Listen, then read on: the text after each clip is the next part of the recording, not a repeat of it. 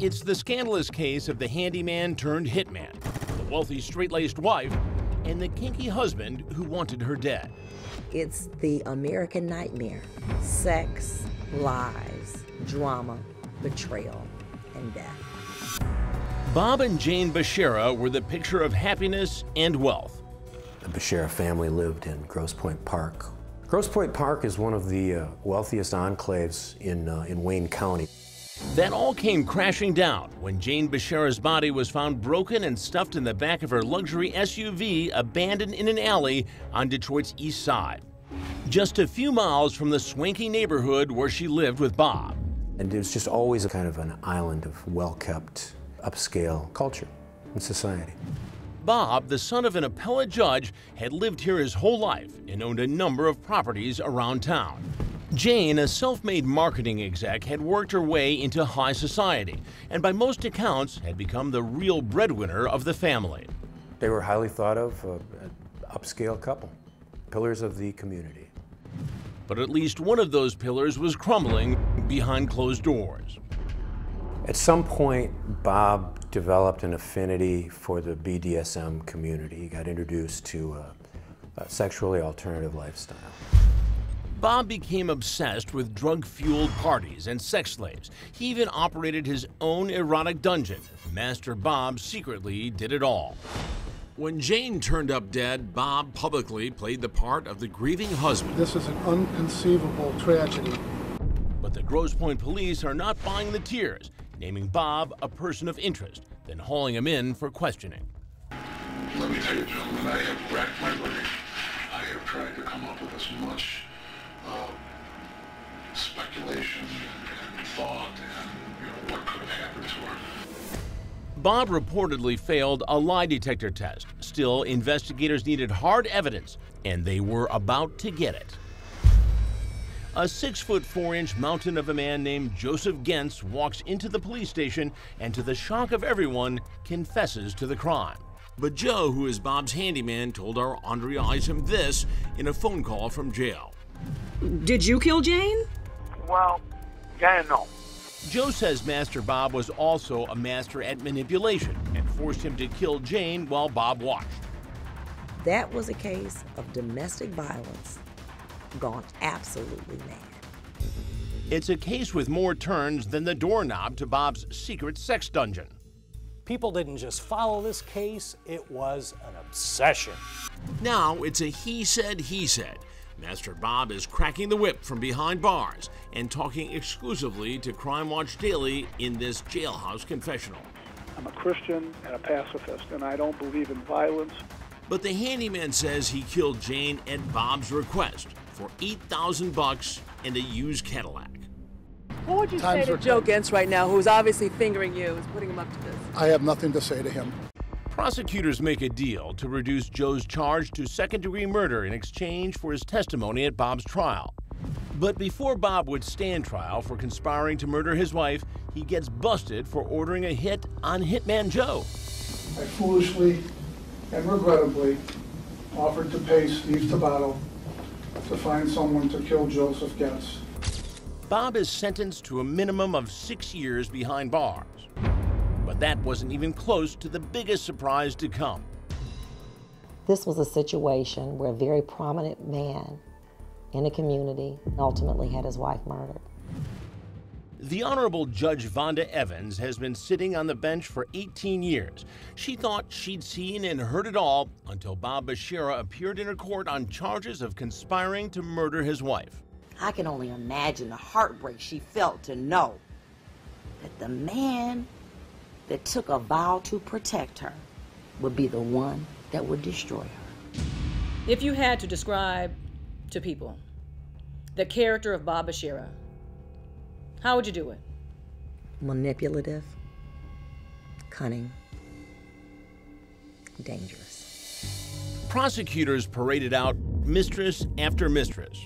It would generally be a little spanking. Their theory, Bob wanted to get rid of prudish Jane so he could pursue his secret sex-crazed lifestyle. And that's what captivated many people. The cheating, the salaciousness of the detail. An ultimate betrayal of a woman who loved her husband and cared for her children. Jane Bashara. Bob's own daughter even testified against her father. He was on pornographic websites because he had been experiencing erectile dysfunction and he wanted to know if the problem was with him or my mother. At one point in a pretrial hearing, Bob inadvertently acts as his own character witness, seductively licking his lips in full view of the bench. Do you think that throughout the trial, Bob Bashara tried to manipulate you? I believe that Bob's objective was to go free, and anyone was a pawn in his game, including me. Bob is ultimately found guilty of 5 counts, including conspiring to murder his wife. He's sentenced to life in prison without parole. Case closed, not even close. Immediately after his conviction, Bob petitions for a new trial, claiming he wasn't properly represented. It's a common maneuver. Keep fighting, my legal warriors. You say that? I did say that. Bob suddenly gets help from the last person anyone expected, the handyman, Joe Gens. This is garbage.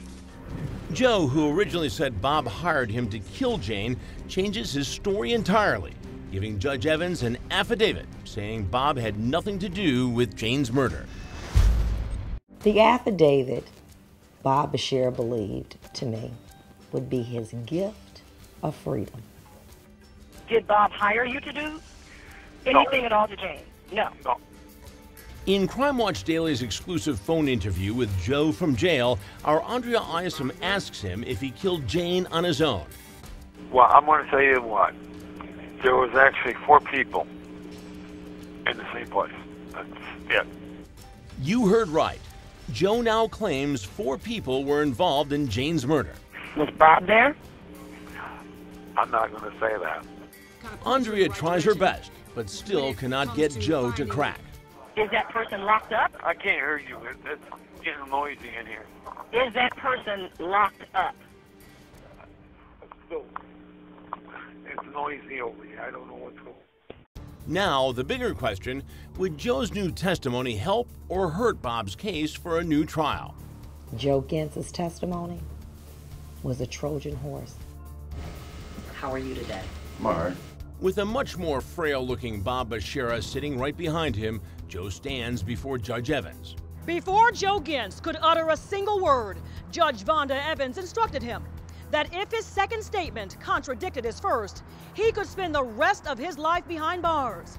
But when Joe gave his answer, the judge knew then that everyone inside that courtroom was about to hear the truth. Anyone promised you, made you, forced you to say, take that stand, Joe Gens. Nope. You will be subjecting yourself to being charged with conspiracy to commit homicide. Do you understand that? I understand that. He said, I have to tell a story. I have to tell the truth. On the stand, Joe once again stuns everyone. Under oath, he flips his story again and points the finger for Jane's murder right back at Bob. I went over there to move boxes. Next thing I know, he pulls a gun on me and says, shut her up. They were arguing still. And he says, do it now. So I broke her neck. Yes, I'll be honest, I did do that. I often ask the witnesses in my courtroom to use words to paint a picture. Joe was Picasso. He went through each detail. His order to murder Jane, the ultimate killing of Jane, and disposal of Jane's body like common trash.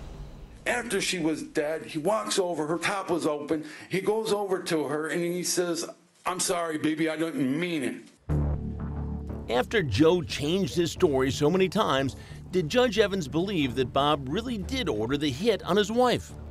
What do you surmise from what you saw? Surprise. Betrayal. Disappointment. And now, this case, with more twists than a roller coaster, is about to take another turn. The story that's not told, that people don't even have a clue about, and I'm sharing with you right now.